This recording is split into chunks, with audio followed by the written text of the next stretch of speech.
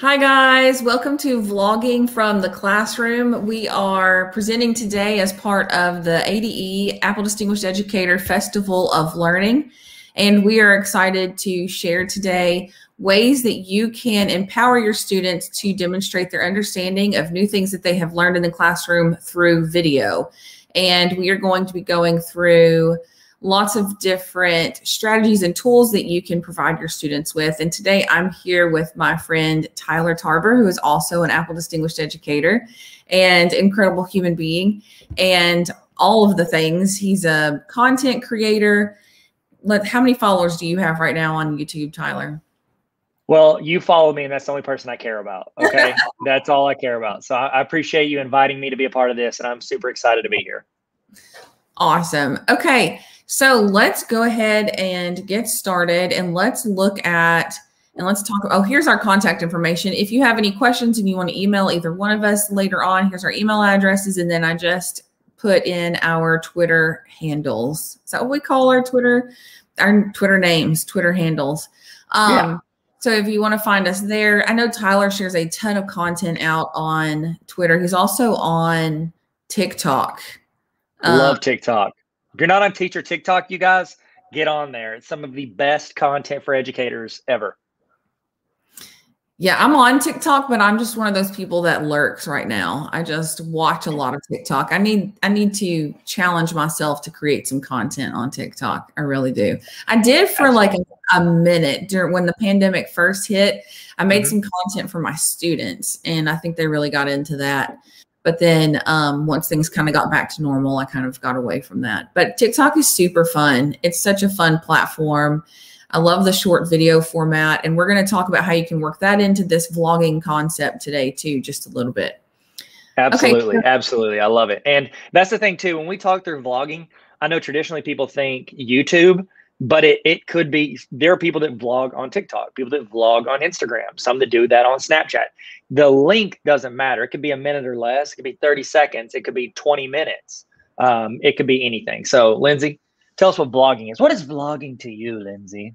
What is vlogging? I had a few people reach out and ask me, what is vlogging? And the best way that I have found to describe it is, you know, we all know what a blog is, where someone journals in a written format, and a vlog is just a video version of that, where someone, it's like an ongoing journal of either a lifestyle, but when we relate it to education, we're going to be vlogging from the classroom, then it's just an ongoing video log of your students' experiences and them logging what they have learned. So in a way, you could build a whole portfolio for your students of how they've grown and what they've learned over the course of either a 9 weeks or a semester or a school year through creative expression in video, which is a lot of fun for them. What do you think about that? Absolutely. And, you know, traditionally people thought vlogging was like, okay, so you're just telling me about your day. You're giving me a highlight reel of your day. Whereas vlogging, that is some people vlogs like, here's just some clips of my day and I'll narrate them. The best ones though are ones that tell a story.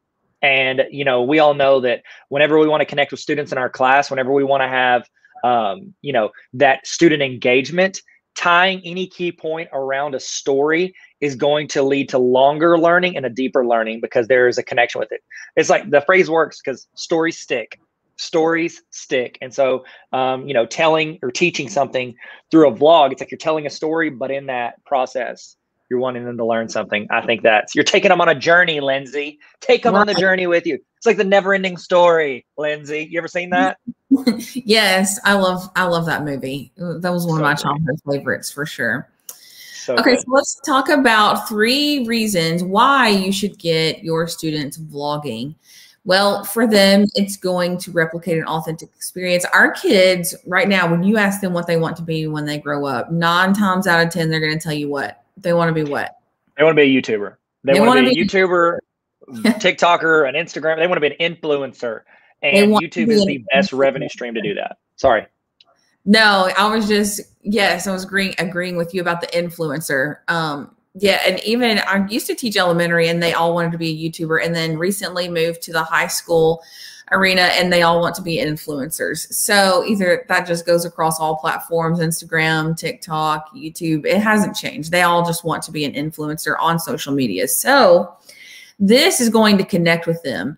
They are going to be able to relate with this idea of creating content because it's what they consume now, and it's kind of what they aspire to be. So you're giving them skills.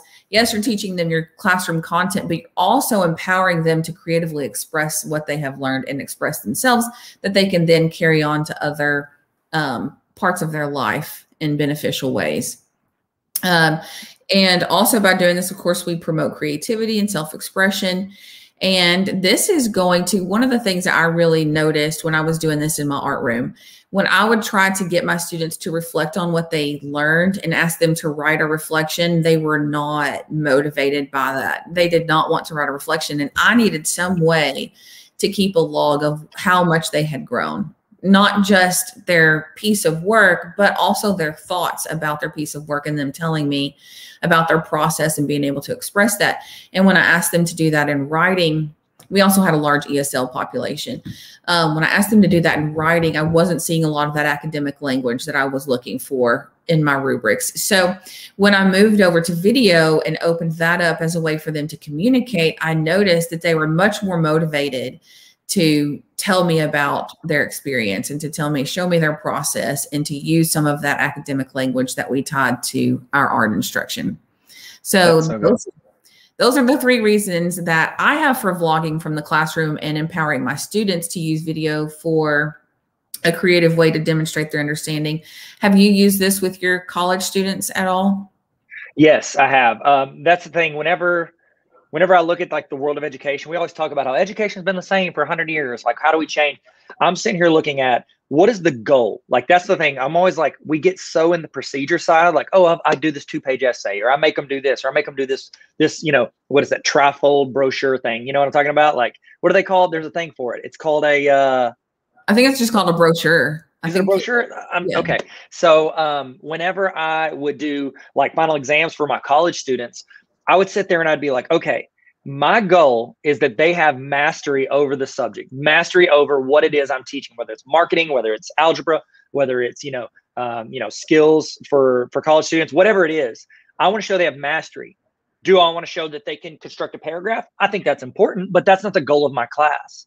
Of my specific class is to show that mastery. And so whenever it came to the final exam, I told them, I was like, I've got a test. You can take that. You can write a paper. You can create a presentation and present it, or you can make a video.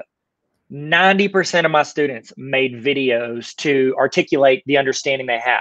And they didn't have to be long videos, because if you notice this, I've noticed when people start talking about a topic, the more they kind of ramble around it means they don't really know what they're talking about. People that can concisely tell me what something is and then translate that within the context of what I want from them, I think that shows a deep level of understanding that you might not get when somebody is forced to write a longer paper or to make a 20-minute video. I think if you can concisely say it, it means you have a great understanding of it. Okay, so we're talking about bloggers, we're talking about YouTubers. In the chat, if you're watching this, in the chat on the side, tell us a YouTuber that you watch, a YouTuber that you like, or a YouTube channel that you enjoy. We'd love to see that over in the chat. Throw that in as we move on to the next slide. And I think one of the things you said there is that authentic. These students don't want anything that is not authentic. And I think whatever you do, whether it's you vlogging, your students vlogging, it is an authentic view of their expression, like their self-expression, how they can tie into that community. So I think that was very well articulated, Lindsay. Very well articulated. Do you want me to click on these and go to these Instagrams? Yes. Or do you want to just say this is a resource for them? No, these are examples of students vlogging from an elementary classroom. So the first 2, I believe, are from kindergartners, and then the last one should be from a 5th grade class. But we'll look at this because I think it's so empowering to know that even kindergartners can do this. And we did all of this with just iPads. So the whole experience of vlogging and sharing it out on a platform of your choice can happen with an iPad. Can you guys see that? Can they hear it? Is it playing? No, they probably can't hear it, but Can you hear that? No, but it's okay. I can just tell them what's going on here. So these, talk through what's happening right now. Okay. So these fifth graders, what we were working on was continuous contour portrait drawings where they had to do it blind, where they couldn't look at what they were drawing. And then this student here is just narrating about her learning experience and what she learned from it and how her confidence grew through that process. But yeah, we just set up different angles of the camera and then they recorded themselves. This is from kindergarten here. And this is a series of clay basics that kindergartners made. And then in the background, they're describing how they made, in this video, how they made a pinch pot. So it's super easy. We did all of this with clips, very kid friendly. I would say that clips is probably, if your students don't have any experience with creating video, clips is so accessible for beginning video creators. To speak to that, my daughter, when she was 7, she would take a phone, go in and create an entire video through clips. She learned to edit on her own. She shot it, all of it. And here's the thing. You think, well, they need to watch tutorials. Tutorials help, but the main thing is they just get the reps. They're doing it. They're creating. They're going back. Because that's the thing. If anybody's ever edited video, you know you learn the most about shooting in the editing room. You're sitting there. I can't tell you how many times I've yelled at the past version of myself, move the camera, Tyler, scoot back, do this. But then you think of that the next time you go shoot and you learn from the editing process. So that's the trick. Give the students the reps. They don't have to know how to do it when they walk in the room. But if they're doing it repeatedly, is that how you say that word? Repeatedly, then you're going to see them continually get better. These are so great. This is so great, Lindsay. I love you do this. And the editing looks clean. Like it's not like it's a lot of times with students, what they do is they hold the camera too long. So you're sitting there for like 3 minutes, like watching them. They were very quick. It's got a good speed to it. The rule of thumb for shooting video, if you're watching, is you don't want to stay on one shot for longer than 3 seconds. You want to transition to the next shot, or you want to transition to something else within 3 to 5 seconds. So they're doing a great job. Well, thank you. You know, it took a lot of practice. And realistically, looking back, I think if you were going to do this a lot in your classroom, we were not one-to-one with iPads school-wide or district-wide at this point. So anything that I wanted to do in my classroom, I had to stop and teach them how to create with clips.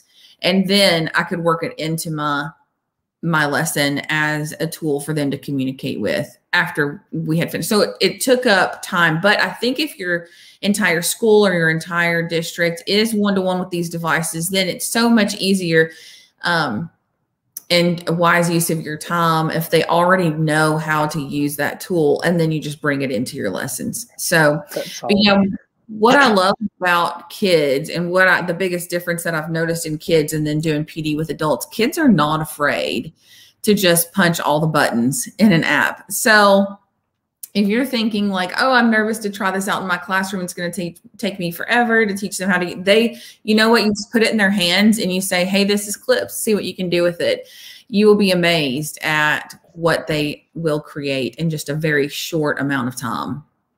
Oh yeah. And it's all you're doing there is you're increasing student engagement. You are showing them, you're giving them something that you don't have to worry about classroom management because they're so engaged in what they're doing. They're doing something they want to do, and you're funneling the learning within your classroom through that. And so you're going to see a huge amount of engagement. So Lindsay, you want to talk through a couple of these programs and when you recommend they use these in their classroom? Absolutely. So with clips and iMovie are on iPad, of course. So with clips, I used clips pretty much for every beginner that I work with. And that was students in my classroom. I had a student news team for a while. We started out with clips, and even in PD, getting teachers creating videos, I start with clips. I always start there just because it's such a great way to visually see how a clip of a video works and how you can trim it and edit in a very simplified way. And then once I feel like I have worked with either a group of students or a group of teachers with creating video to a point to where they are wanting more, then I'll move to iMovie. And That's kind of what I did with my student news team. The first 9 weeks that I have them, I would work with clips, and these were fifth graders at the time. So I would work in clips for the first 9 weeks, or maybe the first 12 weeks. And then we would move over to iMovie slowly, because we needed the green screen capabilities and things like that. So clips and iMovie, clips for beginners, and then iMovie when you start to feel like you have used all of the resources built into clips and you're wanting more. And then of course, Final Cut Pro is the advanced video creation tool for the experts beyond iMovie. If you start to feel like, oh, I've maxed out on iMovie and there are still things that I want to be able to do, but the tools just don't exist on this platform, then Final Cut Pro is your man. But I also included something on here just in case there are listeners listening in that do not have access to iMovie or a class set of iPads. And I have used WeVideo for editing with my students in the past.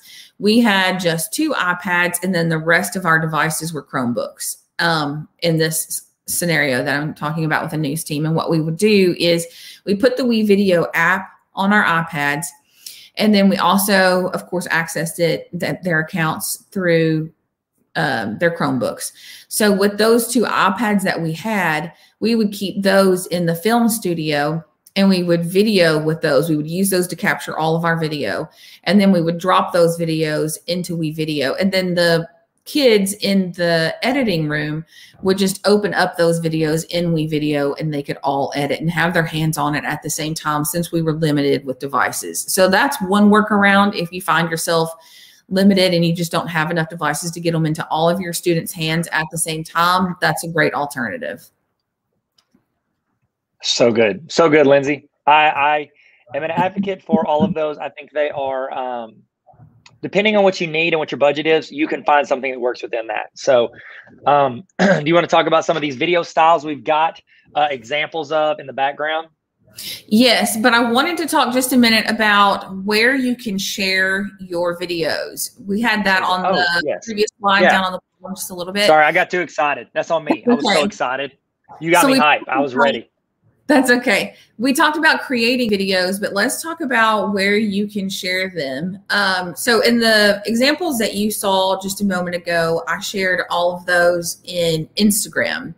And you can set up your Instagram if you're worried about student privacy. You can set up your Instagram to where you have a private Instagram account and you allow people to follow you. People have to ask for permission. So you would just let in parents of your students, or, you know, only show things that you have, that those students have permission to share their content on that platform.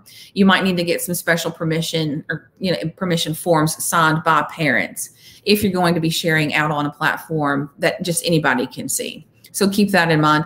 Another thing that we have done is Padlet. I love Padlet.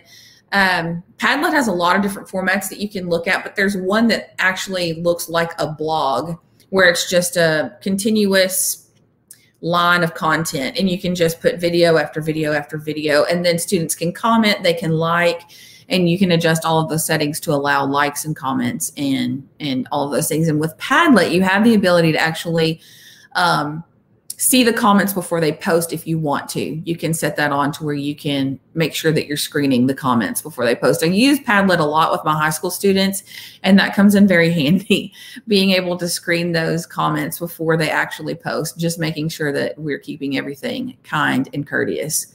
And then Flipgrid, I love Flipgrid. How do you feel about Flipgrid, Tyler? Have you used this a lot with your students? I haven't. I've used it a couple times with different things I've been a part of. I've used it, but you know, I always kind of just lean into YouTube. So I don't have a ton of experience on Flipgrid. I've heard some great things about educators using it though in their classroom. Okay, and then of course YouTube is where Tyler is very proficient. He has a large YouTube channel, lots of content. What would you suggest if teachers are wanting to post a student vlog content on YouTube? How would you suggest that they do that safely for students? So a lot of it depends on what your district and the parents of your students are okay with. I'll be honest, we live in a world where it's more normal to post it publicly than to post it privately. It's almost like when you say, oh, that's a private video, it sounds like it shouldn't be allowed. And so, you know, whenever I was a principal, I had a school of 6th through 12th grade. And I would ask, like, our default was, we're allowed to post, sign this if you don't. And I think out of, you know, hundreds of students, we'd have maybe 10 people that would sign saying they didn't want us to post. And here's the thing. Every time I'm like taking a picture or recording a video, or they're making a video and they're wanting to post it onto our YouTube channel, I check their name. I'm like, hey, you can't, your parents signed something saying they don't want to. Every single time that happened, they'd go, hold on one second. They'd call their parents and make their parents like tear up that document. Like, it was like they didn't understand what they were signing. Most people, like the ones that we had to be the most careful with, were kids that were like in foster care, or where there was some sort of situation where they didn't need to be posted on the internet because of family issues. It was, I don't think we ever had a case where they were like, no, please don't promote me. Like you've said earlier, every kid wants to be a YouTuber. Their only request when you post a video or you tag them in a photo is they're like, hey, make sure you tag me so I get followers. Like, that's all they want. Like, please give me credit. And that's what they want. We had an open channel at our school where students, I would create announcement videos. We'd create videos for the school, but then also students are generating content and putting it up there. And we never had an issue at our district. Now, I know every district's different. Every community is different. I would always check with your administrator and see what your like rules for your school are. And then whatever that is, play within the context of that.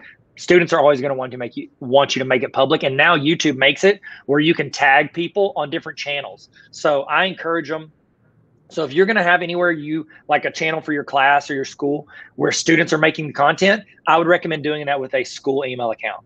Everything else, I recommend you do with your own personal Gmail account, because that way you can have more control over it. You take it with you. But if student content, put it on a school account. And I always tell the students, if you want to post it on your account, you're more than welcome to as well. And so that way the students have content for their channel. They're putting it here, and you can tag people's channels in the title now so that it'll cross, like you're essentially sharing audience. And that's what they want. They want to build a platform. They want to build a channel, and that helps move that forward. And kids get all on board with that. Am I right, Lindsay? Like Back to the Future 3, all aboard. You know what I mean? Flying trains. My son calls it clout. I don't know. He's like, I need you to tag me in that, Mom, so I can get some clout. That's right. He ain't wrong. It's so strange. But hey, if they get into it and that motivates them, then I'm all for it. Yeah. And just a fun, like, just knowledge on this. When you upload a YouTube video, we have more options, but there's 3 main options. If you say it's private, that means nobody can see it, just you, because you own the channel. If you say public, anybody can watch it, find it, all of that. Unlisted, that's kind of like your safe zone. Unlisted means that you cannot see it unless someone gives you the direct link to it. And so a lot of people that don't want it out there, but they want it accessible by their parents and their students, they'll put it as unlisted and share the link. Awesome. Yes. Great. So let's roll in. We're ready to roll into some videos, get some example vids. Yes. The big game strong, Lindsay.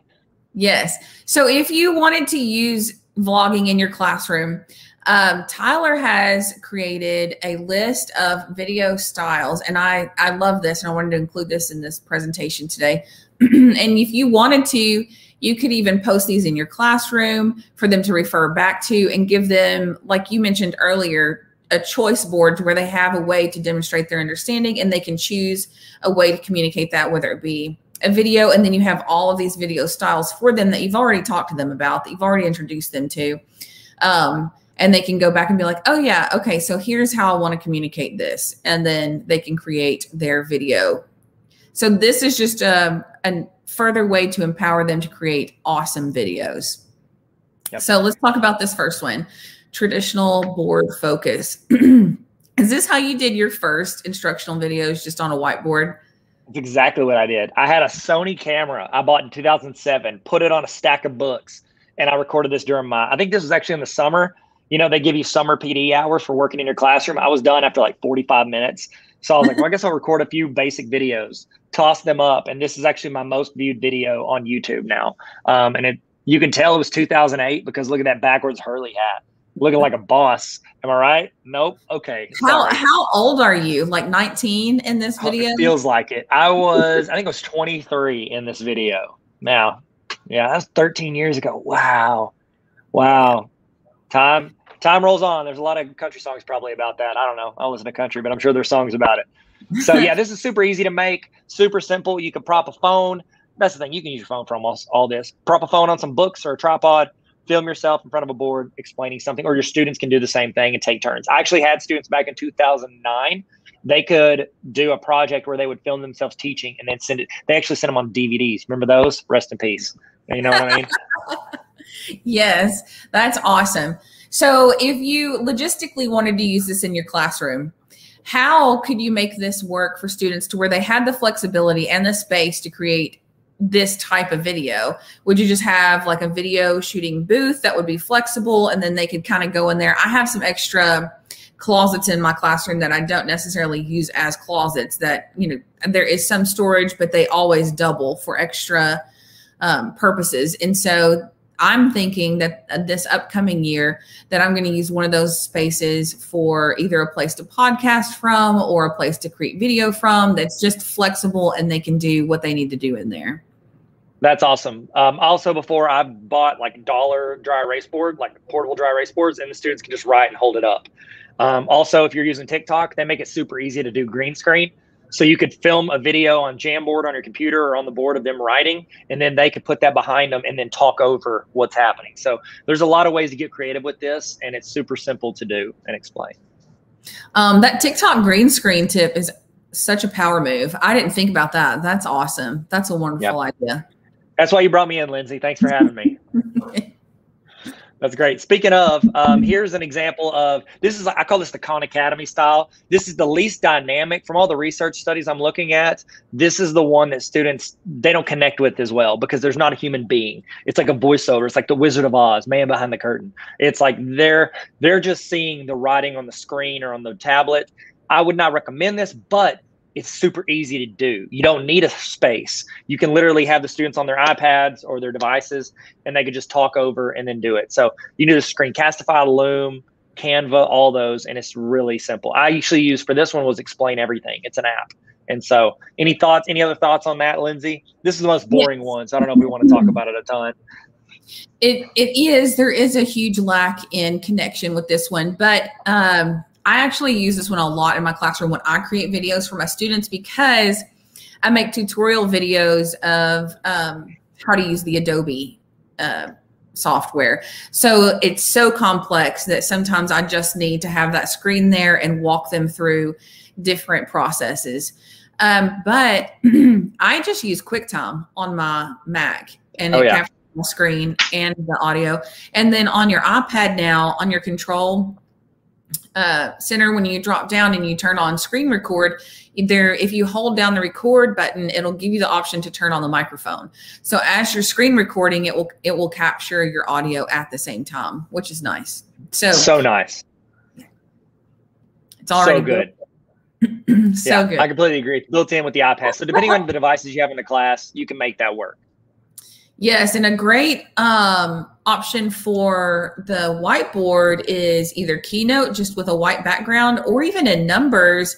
I've used that as a whiteboard before too, because you've got different tabs, so you could date it and then use that one sheet, because you can take everything out, all the text boxes and everything. So you have just Numbers open, blank canvas with tabs at the top, and then you just make your tabs either your dates or your content topics, and then you have a blank screen to use as an interactive whiteboard. So that's so good, Lindsay. That was so well said. That was so good. So good. This is another one. This one's pretty easy. I call this traditional lecture style. You could prop a phone up. Actually, for this video, I propped my phone up on a trash can. And so I don't know if that says a lot about the video, but that's what I did. And it's super easy. You're just hitting record, get some decent lighting, which we're going to talk about some video tips here in a second. And it's super easy to do. The only problem is you're not doing any graphics, designs, text, but you can film it super quick, super easy, and get it out there. This type of video, I recommend this if you are going to start doing community connection videos for your class. Like, you know how we do like daily announcements where you talk to your class, tell them what's coming up? If you do that for your class and you post that into your LMS, I highly recommend just doing this. You can upload it to YouTube, make it unlisted or public if you want parents to be able to find it. I know when I was a principal, I did those announcements and parents loved it because, believe it or not, Kids don't always take your notes home to their parents. So this way parents can stay up to date about what's happening just by watching the YouTube channel. And it also helps you build the rapport with the parents before you have to talk to them in person. I'd have parents that I'd never met with. They'd come in and they felt like they were my friend because they'd been watching our announcement videos before I told them their kid acting gray. You know what I mean? So this is a great, easy way to build connection with them just on topics. Now, if you're doing like a deeper learning, I don't recommend it because you're not having any visuals in collaboration with it. So thoughts, Lindsay? Yeah. If you have iPads in your classroom, then this is an awesome tip. This was something I really struggled with before we moved to iPads because we had Chromebooks and it was just a little harder with the mobility aspect. It was harder that they just weren't as flexible to take out and record video and then throw them into an editing app. So this is awesome. I think our kids will really get into this. This is exciting. Hey, question in the chat. Have you ever done like a community type video for your class where you send them either updates or, hey, I'm just checking in, tell me your favorite pizza place in the chat. In the chat, let us know if you've ever done that and then how it went. I would love to know. Have you ever created those types of videos for your classes? Okay, so this next one, I call this one the conversational one. This is like, it's almost like this actually is a video of a podcast. I think this is a highly underutilized method of teaching and learning because think of this. Okay. Yes, students can do this where they have a conversation about something and it's a lot less pressure on the person speaking. You and I were talking before we hit record. If it was just one of us doing this presentation, all the pressure's on me to do the transitions, to do the talk, to fill in all the space of the conversation. Whereas if I'm talking, it gives you a break to look at what you want to say next. And then you also can add a perspective that I don't add and vice versa. And so I think it's really good to have this conversation, but even that's for students. Think of this for teachers. Say you teach AP US history and you want to teach about something. You want to teach about, the Revolutionary War. Instead of you just giving a monologue to your students for 45 minutes about what you know, how cool would it be to grab the other AP US history teacher and you guys have a conversation about it? Like the best podcasts are the ones that where it feels like they're your friends sitting in a room, just hanging out, talking about something you care about. You could start doing that and it makes the time go by faster. And it feels more like they're a part of the conversation and not like you're presenting at them. So I don't know. Have you ever created any of these? And if so, you or your students? And then what are your thoughts on that? I agree with you. And I think from a viewer standpoint, these are highly engaging. I love to watch videos that are conversational. It just feels very authentic. It feels relaxed. And then of course there's always, I watch all of your videos with, who is this guy that's in this video? I've watched a few of them. He's hilarious. Yeah, he's my friend Neil. He's way better than me at everything. No, not necessarily. But it's just fun. It's fun. It's authentic. It's relaxed. And same thing with podcasts. I agree with you. The ones that are conversational and you get those two different perspectives about a topic, I think it just broadens the content. And it provides more things for people to be able to relate to whenever you're talking about a content, a way to connect. So absolutely. Plus you can have those different perspectives.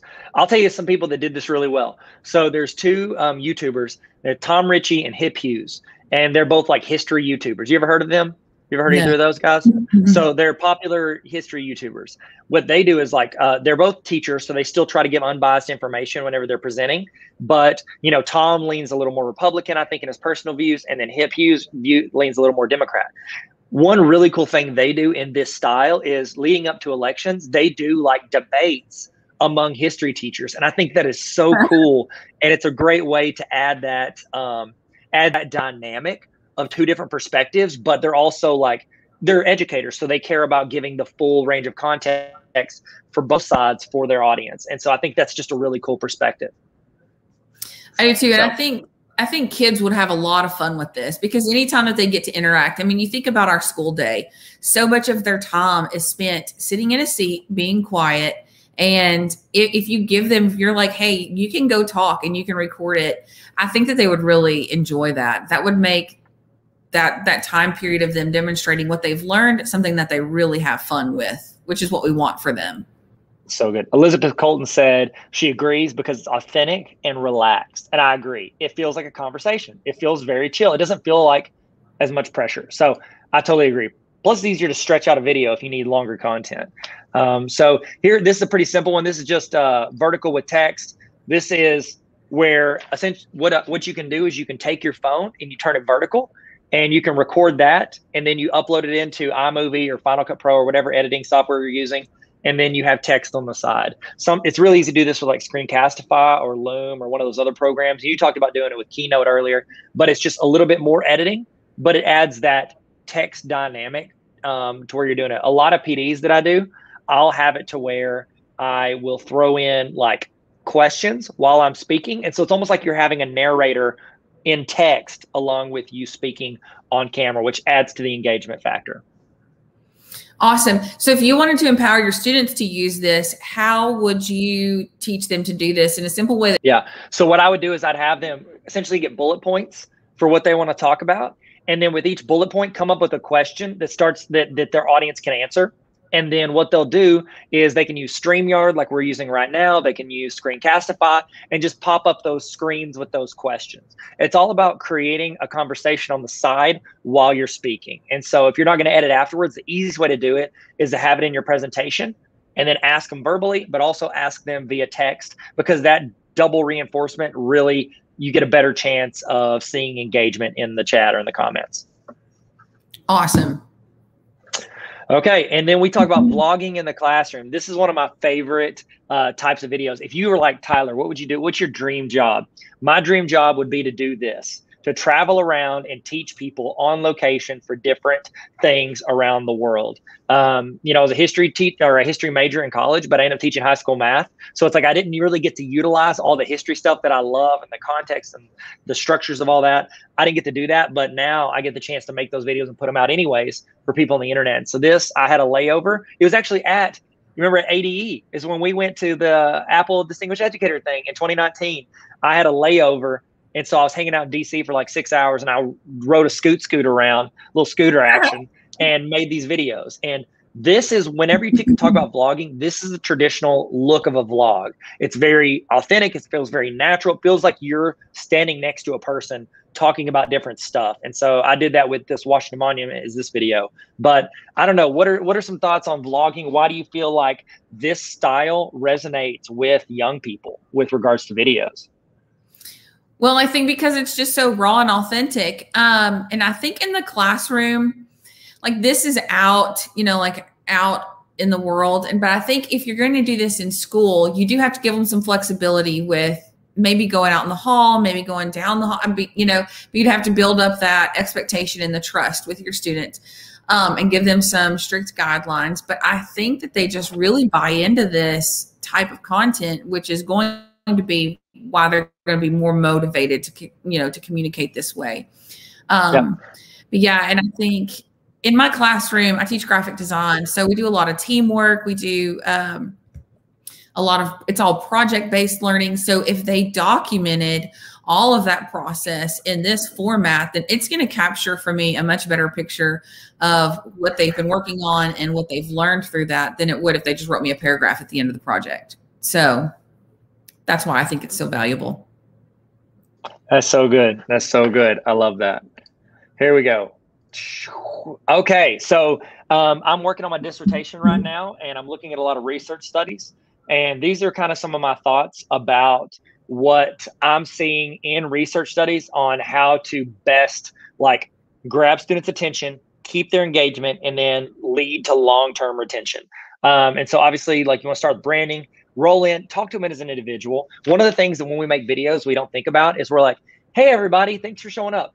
The person watching that is not with everybody. They're probably on their phone by themselves. Okay. So let's talk to them. Hey, how are you today? Are you having a good day? That means I'm making eye contact with you and I'm talking to you as an individual. Remind them of who you are, how to connect with you. Hey, hit the subscribe button, hit the like button, tell them what you want, how they can find you later.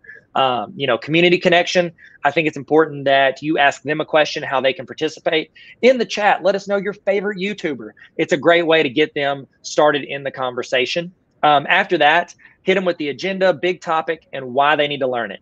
I'll end with this, and then I'll let you roll into this, Lindsay. I'm looking at all these research studies, and it talks a lot about why people stop watching videos. And there's a bunch of reasons people will quit watching a video. There are 2 reasons on the bar graph, though, that are way ahead of everywhere else. It's like the Usain Bolt reasons. They're way ahead of everyone else, okay? The 2 reasons that matter the most with regards to people watching videos, especially educational videos, is they need to see how it applies to them, and they don't need to be confused. Okay. How many of you guys like to watch a movie when you start 30 minutes into it and nobody can explain what's going on? You don't want to be confused. And also, when you're looking up stuff to learn, if you start watching a video, but you can't connect how that video, which you thought was going to teach you what you need to learn, you don't see how that connects you to what applies to you, you're going to quit watching. So we have to constantly remind our students and our audience, one, how this is going to apply to them. And two, we need to keep clarifying what's happening so they aren't confused about what's going on. So after that, we talked about the beginning, tell a story, stories stick. Okay. The framework for this is Myers study, where it's the theory of multimedia learning, where it's like, how do we retain that information? And it's auditory, it's visual, and then we tie that into previous learning. It's the same thing we do in person in class. We tie into stuff we taught a week ago. We tie into things in the real world. We try to tie into stuff. It's just trying to emulate that in video, as opposed to just being like, today's video, we're talking about, quadratic formula. You know what I mean? Like, you want to tie it in. And if you want, I've got a template. If you want to start making videos, or you want your students to start making videos, this link right here, this goes to this link goes to a template that you can use. It's a Google Doc. You can make a copy, and you can go in and use it as a template for making videos. Students can fill this out before they start recording, so that you're not watching a video where it's a lot of, and then some more stuff happened. I guess it allows them to build a script, almost bullet points for what they need to talk about, and then also maximize that engagement. So if you want that template, you got that. Did we give them this presentation? If not, you can go to my Instagram bio, Tyler Tarver. It's linked in there. Unless Lindsay wants to, she's going to put it in her bio. Link in your bio too, right, Lindsay? Yes. That's what I'm talking about. Okay. Absolutely. Any other thoughts on this?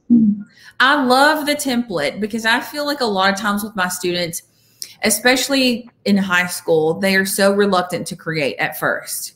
It's hard to get them over that initial, I guess, fear of putting themselves out there and creating. But I feel like if you give them something like a template and you show them lots of examples and lots of different avenues that they can go down, and then just like here, just follow this template, a lot of your more reluctant creators will jump into it at that point. You're making video creation a lot more accessible for them, and they can see how they can be successful. A lot of my type A students who want to be perfect in every way, a lot of times something creative like this, they're terrified of it, right? Because they can't see themselves being perfect from the beginning. And the thing about video creation is that you just have to start. You just start. And of course, it's not going to be perfect at first, but you just have to keep going. And that's really hard for our older students who are so socially aware. It's really hard for them to jump in and do, especially when we talk about sharing it with a greater audience. So I think the template here is so powerful in getting students over that initial fear of jumping out and creating and kind of putting themselves out there. You have to be really vulnerable when you create a video. So I think this is a really great tool. Wow. Thank you so much, Lindsay. Have you seen that TikTok? Thank you so much, Karen. I appreciate that point of view. Right. Yes. I love that. Good. That's so good. Okay. So let's talk about tools and what you can use in the classroom. You talked about what camera should you use. And I love this. It's the best camera that you have is the one that you have on you.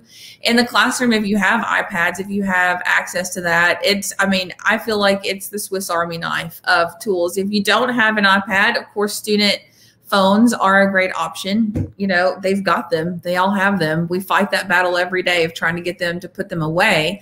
But this way you would be using them for good. So, yeah, whatever they have. If you don't have a class set of iPads, then ask them to get their phones out. It's perfect. Yeah. Or just hit up Lindsay. Lindsay's a multimillionaire. She'll donate the iPads to your classroom. Not quite. No. Okay. So do you want to describe your illustration here of shooting tips? I love Tyler's illustrations, guys. I think they are the greatest thing ever. He thinks I'm joking. I am so serious. I love this so much. Okay. Okay, so I'm going to give you the brief rundown, but then I've got a link to where you can get, like, if you say you want to tell your students what I'm about to talk about, I've got a video that you can just give them and it goes through this with a video.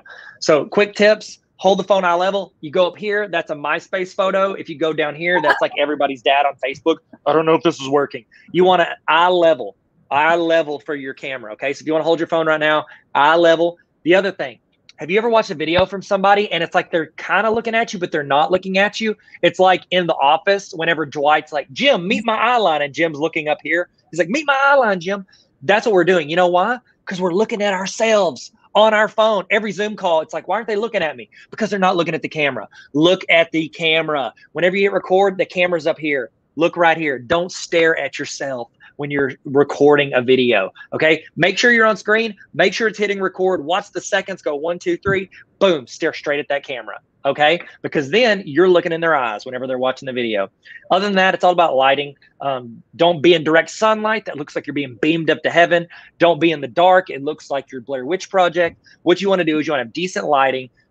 Rule of thumb is if you have, like, you can be in the shade if you're outside, if you're inside, wherever the window is. So like say the window's over here.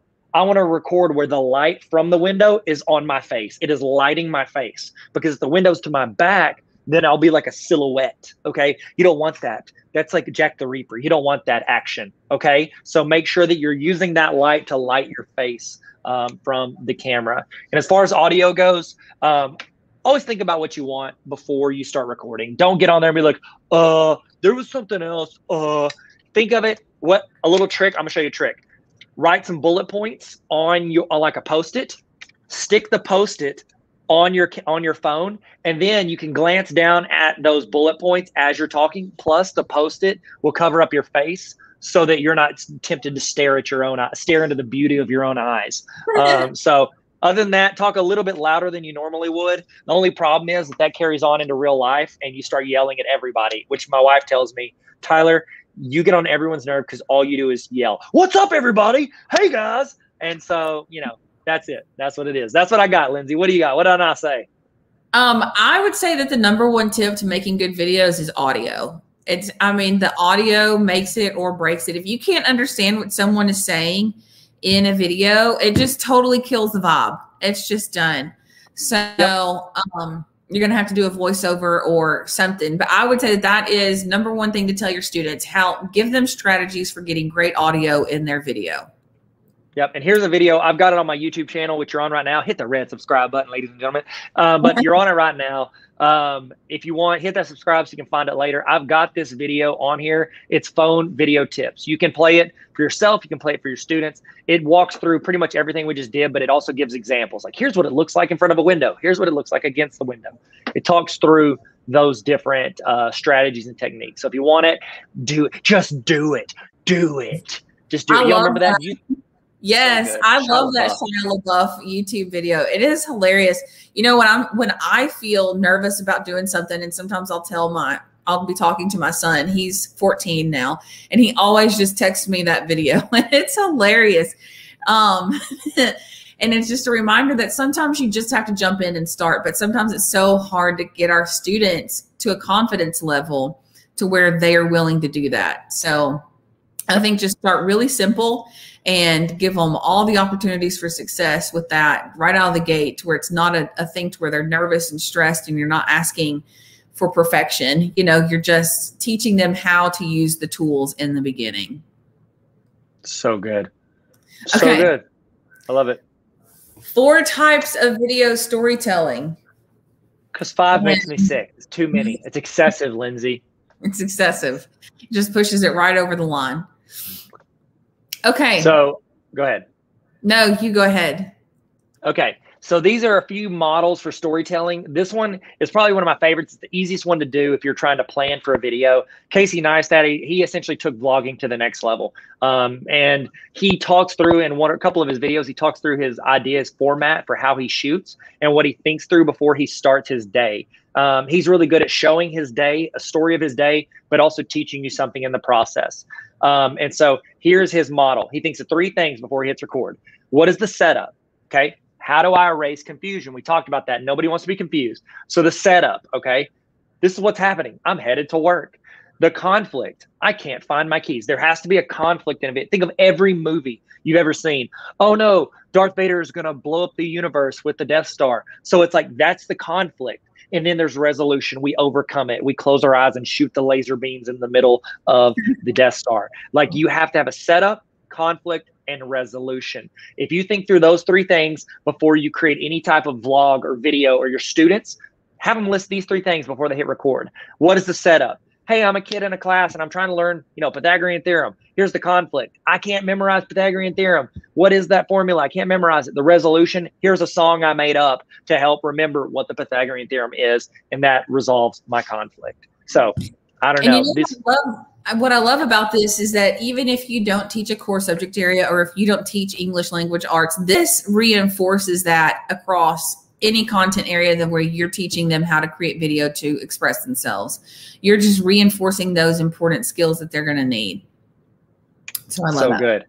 So good. Here's a quick template if you want to look at it. This is how most videos roll. There's like a preview clip. It's kind of like the mini trailer for the video you're about to watch. They hit you with an intro, the content, outro, and then you leave them with some bloopers. It's like the Toy Story 2 bloopers. You know what I mean?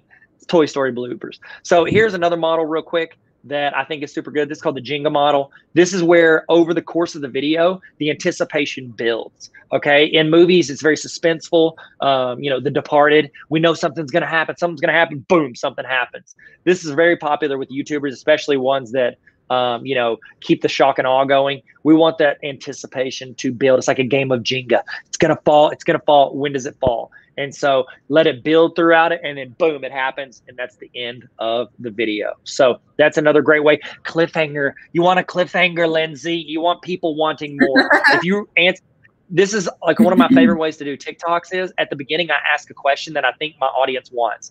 Do you ever have trouble recording discipline in your classroom? Does it take up too much time? Let's try to work on that. And then my video builds towards, here's the resolution to that conflict. And so sometimes I just start with the conflict. And this next one's the story brand model. This is a way you can teach, not just for videos, but for your entire class.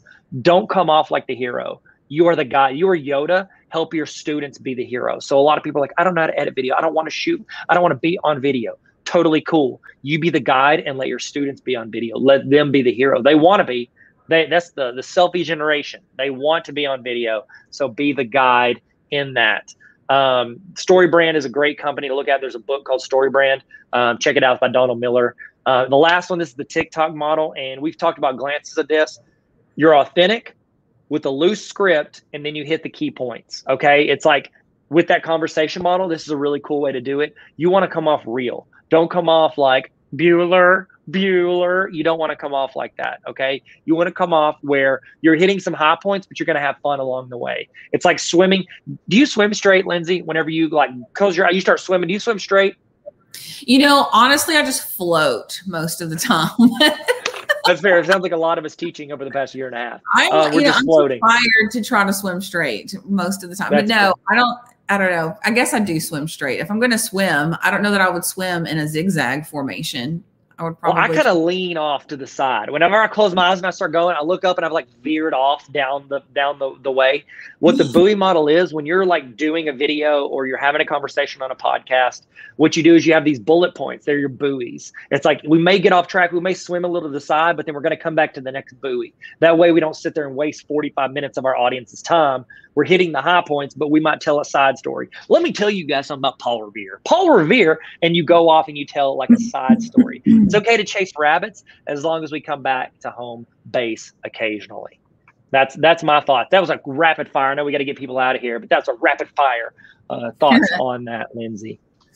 Okay, the 4 C's of building an audience. So we're going to empower your students to build an audience for who they are sharing their story from the classroom with. So let's talk about these 3 C's. We're going to have good content. And of course, just bring them back to being authentic over perfect. I think that's the biggest idea that we want to teach them, that this is not about portraying some sort of perfection, which I find a lot of my students really strive for, and it makes them so nervous to put themselves out there. But I think that we just show them over and over and over again that, hey, flawed in authenticity is where it's at. It's what people can relate to. I agree. The only thing I would change on this is don't use Spark, use Canva. Canva is way better than Spark. That's the only change I would make to this entire slide. That's the only thing. And that's my fault for not updating it. That's on your boy. So sorry. Okay. And then we want them to be consistent. I think for me with creating content in the past, when I have tried to, mapping it out over a couple of weeks and putting things on a timeline makes it so much easier for me to be consistent and to actually, otherwise I procrastinate and it gets pushed off to the side and it just doesn't get published. So, and you know that firsthand. I procrastinate sometimes, but yeah, I think creating a schedule and then encourage them to create all of their content and then slowly release it out to build that audience. That's good. And what you can do, a good way for me to be consistent is I film them in bulk. So I'll film like 10 videos in a day or two, and then I'll schedule them out every week for 10 weeks. So I don't have to worry about filming anything else for 10 weeks because I do it in bulk. So that's just another trick. Collaboration is super important. Your students can collaborate with each other across their channels. They can collaborate with you and your education channel. They want to grow their audience, and the best way to do that is to share audiences with other people. And so collaborations are super easy, especially with students in your class. Let them work together. They can put the video on both of their channels, and then they can share their audiences and promote each other. And this is probably the most important, is help them build a community around their audience. This is for you as a teacher, building a community with your students and your parents and the local community, but also with them when they're doing it, they need to let their audience know that they are seen and that they want them to be a part of the conversation. So awesome. Good. I think you're one of the best I've seen at doing this. You create a community in your class that students love being a part of. When it was the news station you guys were doing, all of these different projects, like you've done it at lower level, you've done it at the older student level, like you've done it everywhere. And I think you're one of the best at building a community within your students, and even within your school. You allow your students, you empower your students, you're the guide, and you let your students be the heroes, and then they build that community in their school. I think you're one of the best I've seen at that. Thank you so much. That's a huge compliment. I don't see that, but thank you. I try really hard. I value that. I think at the high school, it's so much more challenging than it was at elementary. Those elementary kids are just so enthusiastic and excited and inspired to just do anything that you ask them to do. But at the high school level, it is so hard. But I was also, last year was my first year at the high school. We were in the middle of a pandemic. We all had masks on. So maybe next year will be a little better, but it was so, I feel like I was just constantly trying to bond with them and like get them to express themselves. So, I'm hoping that I'll be more successful with that. I feel like I've learned some valuable lessons, and maybe I'll be better at building that next year, but thank you so much for seeing that, because if you get better, it's going to make all of us look bad because you're already a goat at it. Greatest of all time. Thank you guys so much. Lindsay, thank you for letting me be a part of this. I was excited when you asked, and I'm still excited. I'm so pumped. Well, thank you so much for sharing your perspective on video. You are such a master at that. You're so great at that. You have so many great tools and processes and everything built up that you have created. So thank you so much for sharing your expertise with us. Again, if you want to connect with us later after this presentation, I've included our email addresses and then also our Twitter handles. And then we hope that you continue to tune in throughout the week of the Festival of Learning. It's going to be a great week. There are lots of exciting sessions. And then if you want to look deeper into how you can create with iPad, the Everyone Create books are an awesome resource. And of course, the Apple Teacher Learning Center is a wonderful place to go for all kinds of ideas and tips and resources for you as a teacher as you grow in using Apple devices in your classroom. So good. Good job, Lindsay. Okay. Well, if you don't have anything, I think we're done. Bye, guys. Have a great day. Thank you guys so much. Thank y'all so much for hanging out with us.